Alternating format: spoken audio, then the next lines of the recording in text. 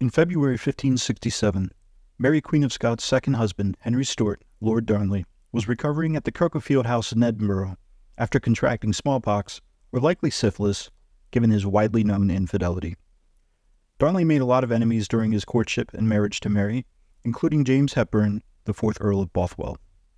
Unknown to Darnley, while he was recuperating, his enemies were filling the cellars of the house with gunpowder. In the early morning hours of February 10th, an explosion which is said to have been heard throughout Edinburgh reduced the Kirk house to rubble.